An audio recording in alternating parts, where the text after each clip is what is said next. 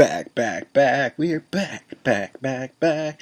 Okay, so we're back, obviously. I say this at the beginning of every video, so you should be used to it by now. But today we're going to discuss the symbol sprayer tool.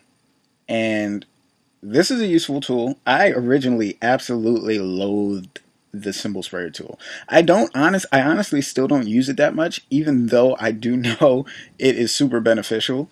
But I'm going to let you make your own judgment call on this tool, but it's really good in my opinion to use. I just happen not to use it. It's one of those things where you know you should or you could use it, but you just don't. And one day you're going to regret not using it because it's a time saver. Anyway, essentially what a symbol is it's an instance of an icon or some artwork that you placed on the board. Okay? And you can turn it to a symbol, and then you can replicate this very, very quickly. And then you can manipulate it and shift it and do different things to it. So we're going to go over the general rules of the symbol sprayer and its options. So let's get started. Okay, so the symbol sprayer is actually right underneath your eyedropper tool. So that would mean it's, I believe, in the 12th row, first column.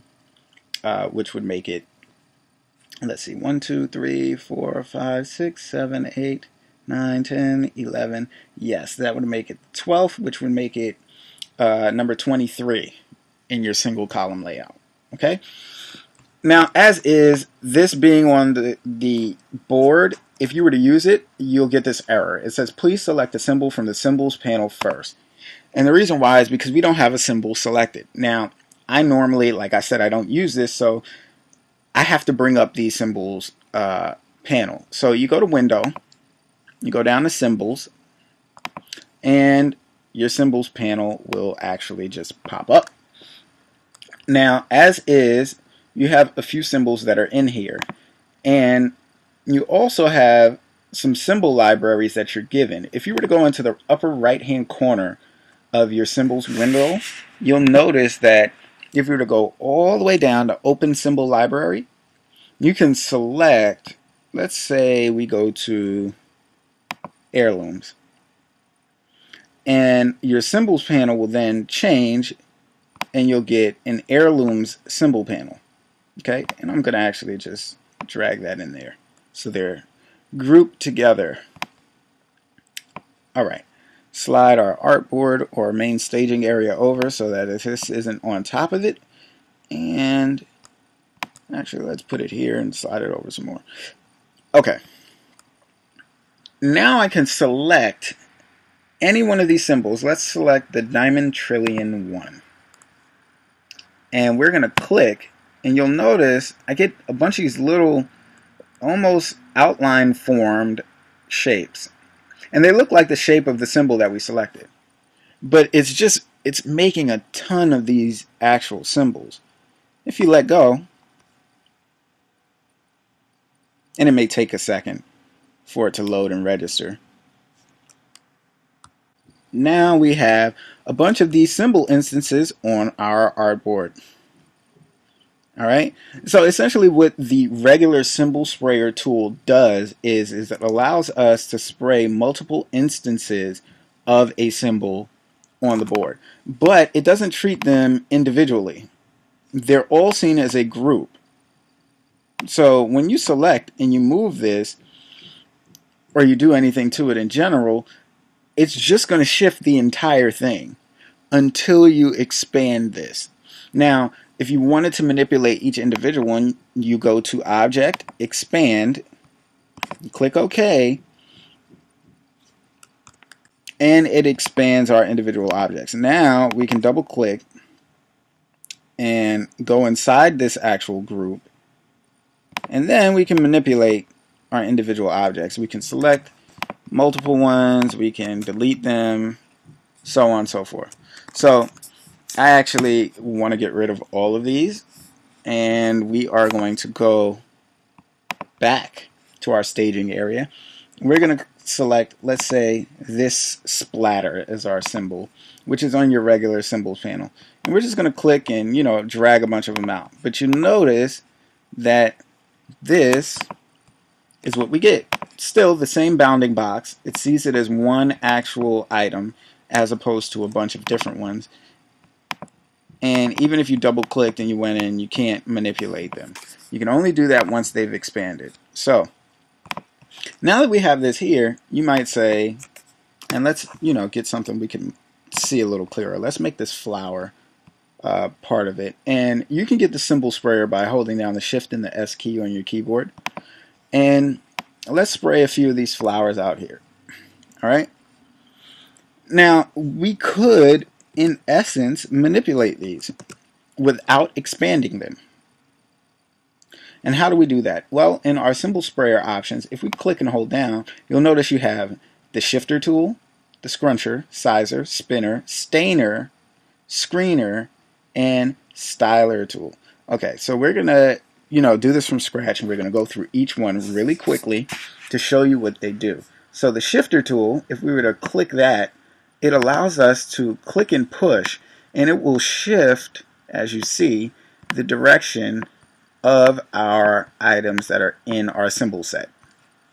If we were then click the scruncher tool, if we select an area, it will then pull inward towards that specific area, and it scrunches it. Think of it like crumpling up a piece of paper, and the area that's crumpling is the middle of your hand. So it's going inward, imploding, so to speak. And then we have the symbol sizer, which can then change various ones to different sizes wherever it is affecting in that actual radius of the circle of your tool. Then we have the symbol spinner, which all this does is actually it rotates, and you'll see arrows come up. These arrows show you the direction that they're rotated in. Each one has a similar direction, but then let's say we take this, for instance, and we're going to delete these off the board. We're going to create another spraying instance using these because we have a clear direction of where their gradients are actually going. And let's say we then go to the symbol spinner tool, and we were to select the direction in which they spin, and now you'll see how they're spinning. It was kind of difficult with the flowers because there's so many petals on those flowers and they look very similar, but at least with these they have a definitive shape, and you can tell one side is longer than the other, so when it shifts you can change or see the change in the actual direction. So that's the spinner tool. It's essentially rotating it.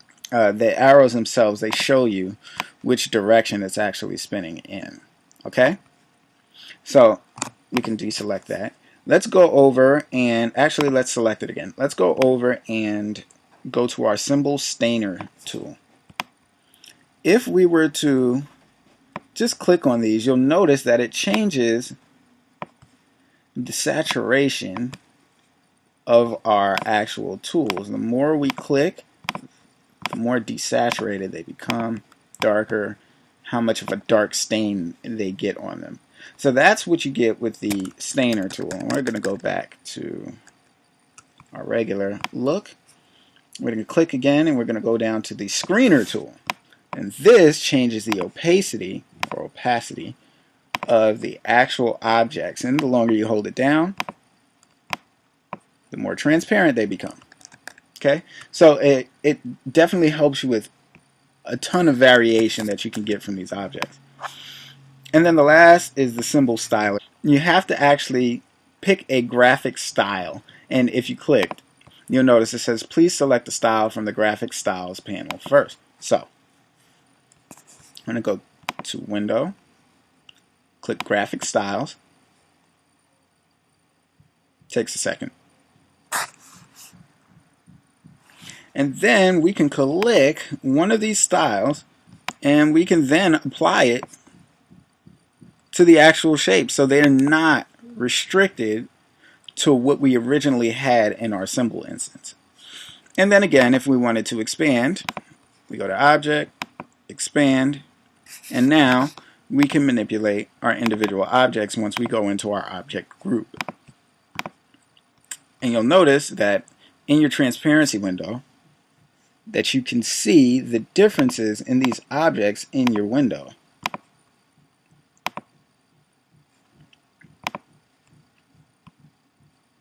Okay, so if you were to look, let's say we click this, and we were to look in our appearance window, you'll also notice that it shows you a different type of fill that's also on top of another type of fill. So essentially it takes the style and it applies it over a color. See? And this is called Pompadour. But that's how you can tell what's actually happening with the styler tool in your transparency window and your appearance window. So these are the options that you get with your symbol sprayer tool. There are a ton of options. Now, you may want to change these actual options. Let's go back to our sprayer. And the way you can do that is with any tool, double click on it and you can change the options that you get with this tool. You can change the diameter of the actual circle that's spraying, how intense it is. You can change whether it goes according to pressure, stylus wheel tilt, bearing, or rotation. These are things that you've seen in the brush tutorials. If you're not familiar with those, you can check those out, and I explain those differences within there.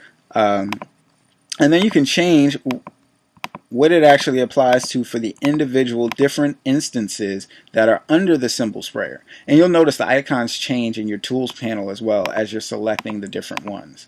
Okay? And then it gives you also additional information, like holding the shift key to bring symbol instances forward, or hold the shift and option keys to send them backwards. Okay, so it changes the hierarchy. There are different things that you can do while you're using these tools, and they tell you within these option boxes in the little information panel. And you can, of course, like prior, change intensity and symbol set density. Just a various set of options that you have for each individual tool. Okay, and then you can click to show the brush size and intensity as well. So we're going to cancel that out, but that's essentially how you use the symbol sprayer.